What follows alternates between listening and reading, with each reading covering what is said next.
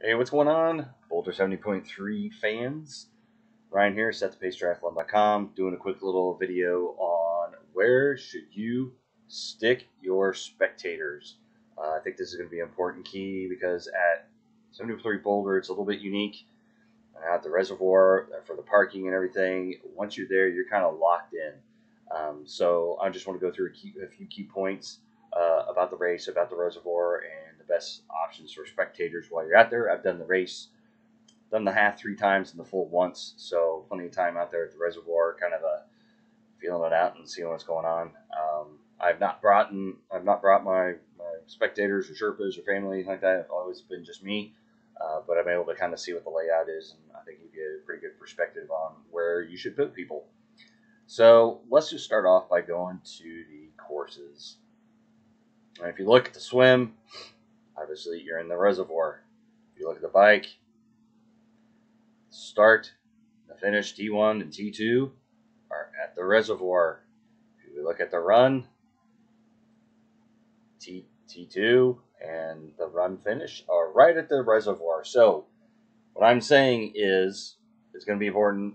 Everything happens at the reservoir. Once you get parked there, you're going to be parking like over here someplace.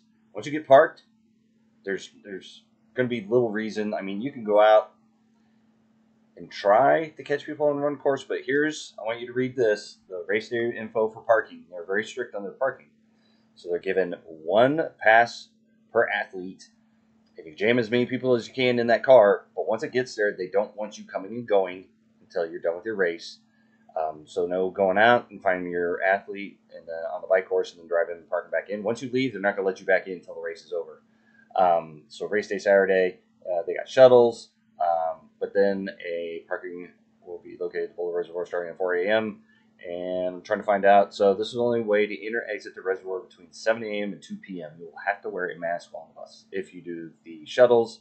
I believe at 2 p.m. they start letting people leave the reservoir, just because the entrance and exit is right over here, so you are not necessarily going to be impacted by the bike course, so you can come and go as you please. But once they get you parked, you probably don't want to be messing with driving around and trying to get any place out. So if your spectators are coming to the reservoir with you, and I would definitely plan on them coming with you at race start, because if you leave with your car and your parking pass, they're going to have to take a shuttle, which is fine, but you're just going to have to wear a mask. They're going to have to do different things. It's going to take a little bit longer.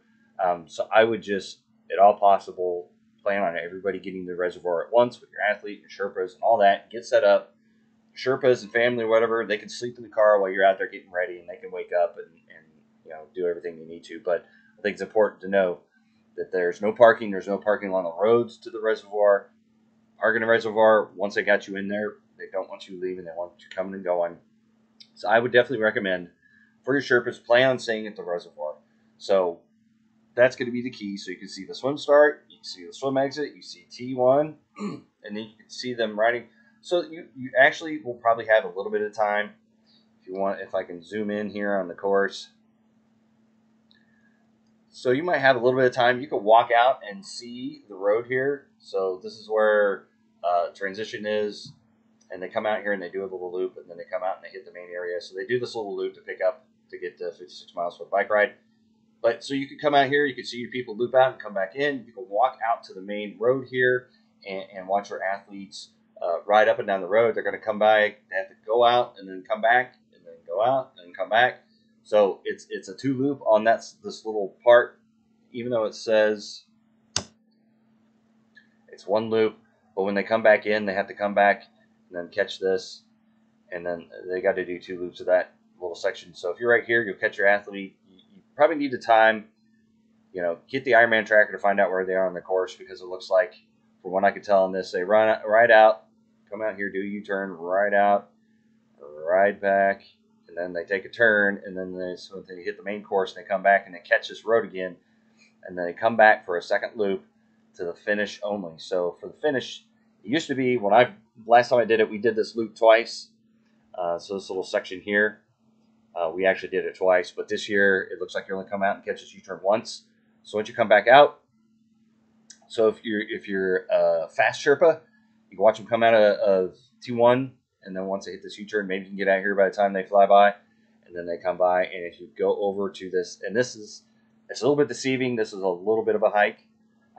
So just make sure that when you're out there, maybe you have your own bike, bring like a mountain bike or whatever ride. There's some trails and stuff out there off the road so you can ride around. Maybe you can catch them here in that first loop, but once you get back to catch them, you can probably catch them on the second loop, but once they get past you, they're going to be out on the run course.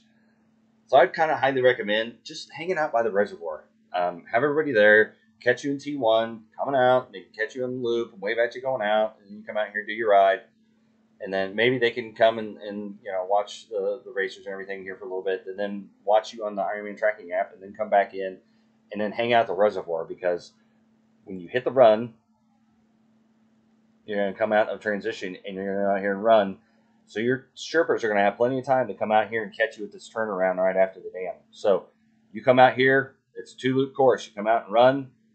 And when you come out, you do a little loopy and you come back out. So your spectators can hang out here. They can see you when you leave T2, cheer you on while you're changing your clothes and you get out there. And once you run past, they can come hang out here, and then you come run past there. They yell at you. You can hang out here, yell at them coming down the dam, and then going down the dam. So you can see them 3 times on the run. You can see them like 3 times on the bike, because they have to come out and do this little lollipop loop. And you can see them at the finish line. So this is, I think, people kind of complain a little bit that they're kind of trapped at the reservoir, which, hey man, make a day out of it. Bring food, bring snacks, bring picnic, bring a cooler. Just plan on being out there all morning. Even if it's sunny and warm, it's not like killer. There's trees there. There's places you can set up the picnic. And check this out, which, to my knowledge, I haven't really done this before. Race day activities for any spectators or athletes who choose to remain after their race. There will be a ton of activities provided between 10:30 a.m. and 5 p.m. So that 10:30, most athletes will not be done by 10:30. I think the race starts at like 6:30 or something like that. So unless your athlete does like super fast. So there's stand-up paddleboarding free and kayaking. So you can kayak over in the reservoir and watch your athlete on the course and wave at him and scream at him from a kayak. So that's kind of fun. Swimming in the roped off area, in the swim area. So there's like a little swim area over here and a little boathouse. So if you're bringing kids, they can go out there and swim. Athlete food, spectator food, and a beer garden. These activities will be located on the swim beach, which is northwest of Expo. Please enjoy Boulder Reservoir's offerings race day. Can't wait to see you all Saturday. So I think that's super cool. They haven't really done that in the past. There's been like double booked sometimes. Like another event was there one year, and it wasn't a part of our event, but they had food trucks and tents. I think some people used it. It was kind of weird.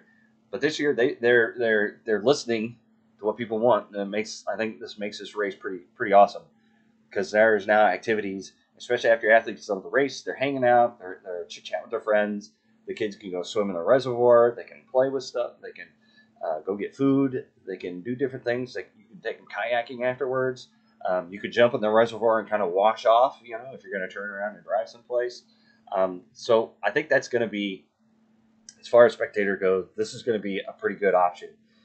Just to be at the reservoir, there's going to be food options. I'd recommend bringing your own stuff too. Bring a blanket, bring a cooler, and food and drinks and all that kind of stuff. Make a day out of it. There's plenty of opportunity to see your athlete, especially on the run course.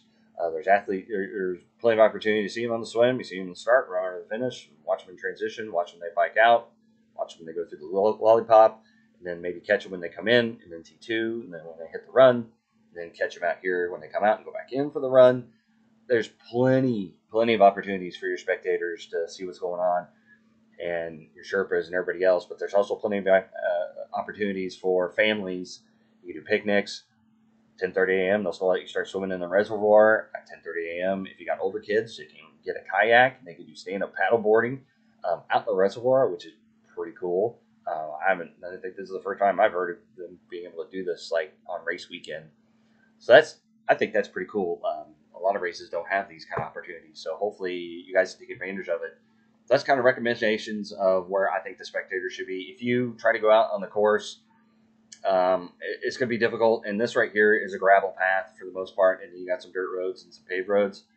Unless you've got some sort of rental house out here and there's a reason for you to be out there, it's really kind of no man's land. It's going to be very difficult for you to drive out of the reservoir and come over here and drive back or something.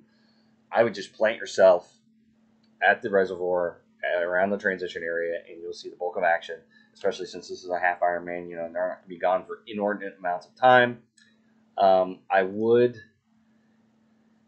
worry about the bike course either. Like I said, if you've got family, you've got kids, you've got a big group, I would not worry about dragging them around out here. Now there might be opportunity. Like I said, I think I didn't read anywhere in there where you couldn't necessarily leave and come back.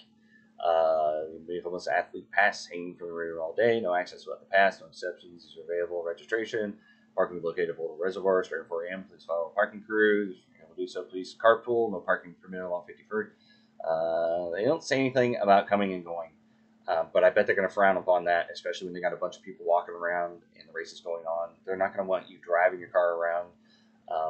It does get a little bit crowded in there. I mean, they try to wedge the cars all in this area, so they try to park you wherever they can, and there's a big grass field that they'll park a lot of people in. I just wouldn't try to drive out and try to catch anybody on the bike course. Now, like I said, this road leading out the reservoir, they're not going to let people park, but maybe if you had a support vehicle out there, they can drive up and come get you, and then drive out and then chase around people on the bike, and then drive back and drop you off. They just can't park there. Once that event starts, they're not going to let cars without parking passes in. So don't plan on getting there after, I believe, if you got a parking pass, it doesn't say that you can't. They're doing the shuttles from 5 to 6 p.m. And there's the only way to enter exit the reservoir between 7 a.m. and 2 p.m. So if you do have a parking pass and you get there after 7 a.m., they're not going to let you in the reservoir. You could probably drop somebody off if you wanted to. And then you have to hit the road. They're not going to let you park there. You're not going to let you park along the roads out there. They'll have you towed or fun stuff like that. So I would not do that. But ultimately, I think, like I said, I keep going back to it. If you plant yourself at the reservoir, there's trees, there's shade, there's bathrooms, there's the swim area, and they're opening up at 10:30 with all kinds of activities for people to do, and families and kids, all kinds of fun stuff. I think there's going to be plenty to do. And especially, on a half Ironman, 56 miles, maybe 3 to 4 hours is the longest you'll see somebody out there. So I think during that time, there should be plenty of activities in here to keep you busy. Like I said, bring a cooler, bring a blanket, and make a picnic out of it. Usually it's going to be warm in August in Boulder, but it's not like sweltering humidity like we get here in the Midwest in Kansas City. We're not sweating to death and stuff like that, so it shouldn't be super uncomfortable. They'll have the vendors there. They'll have the tents there. I just bring a face mask just in case there's an opportunity. If you're riding the shuttles or something like that, you have the face mask. But I think mostly right now, the expo, are not required to wear a face mask in the expo and stuff. So you can go to the Ironman Village. You can go shopping. Whatever you want to do for 3 hours while your athletes out there doing the bike course. But I would avoid going out and trying to find a hot spot to watch people on the bike course, especially the highways. You get a shoulder and they cone off, they move the lanes over, and there's really no place to park or anything. It's just kind of a mess, and these are kind of like backstreet roads. This little area, this intersection, sometimes people will try to park here, but this highway is pretty busy, and they try to open it up as soon as the bikers are done and off the course. So it can get busy, and you might get trapped on there, if you're parking along the shoulder or something like that. I just wouldn't. The whole course is not conducive to going out and parking and spectating on the bike course. Now, if you've got a house or a rental or someplace out here, then maybe, if you're already settled, to walk out to the highway and see what's going on. But for the most part, I'd recommend just sticking with the reservoir as far as the athletes, or as far as the sherpas and spectators. You'll see the most action there, and I think it'll be a much more pleasant experience. And they set it up to just keep you there and keep you entertained. They got food trucks, they got entertainment, and kayaking, stand-up paddleboarding. They got they'll open up the swim beach for people, so plenty of opportunities. With that, I don't see any questions or anything like that. But if you thought of anything else, maybe you've done Boulder 70.3, maybe you spectated it before, and you have like a super secret, hey, this was the best way I found to spectate and see my athletes on the bike course or something. Put them in the comments. If you thought this was awesome, like the video, share it. I'm going to post it on YouTube as well. So hopefully it helps everybody out for Boulder 70.3 and kind of gives you a good idea as far as your sherpas and spectators go, what the best places to do and the best courses of actions. But I plan on being self-supported, but they are going to provide opportunities for food trucks and everything else out there, and a little bit of entertainment too. So, and plus, They're going to have professionals there, and it's kind of fun to just hang out and watch the finish line when the pros start rolling in, and then the athlete, the age groupers roll in. So they keep it pretty hopping, and it's pretty entertaining. So I think if you stuck around the reservoir, you wouldn't be too disappointed, and you'll see your athlete a lot. So that's my tips. Hopefully everybody has a great race out there, and training has gone well, and we'll see you at the finish line with happy faces and smiles on your face, and we'll see you next time.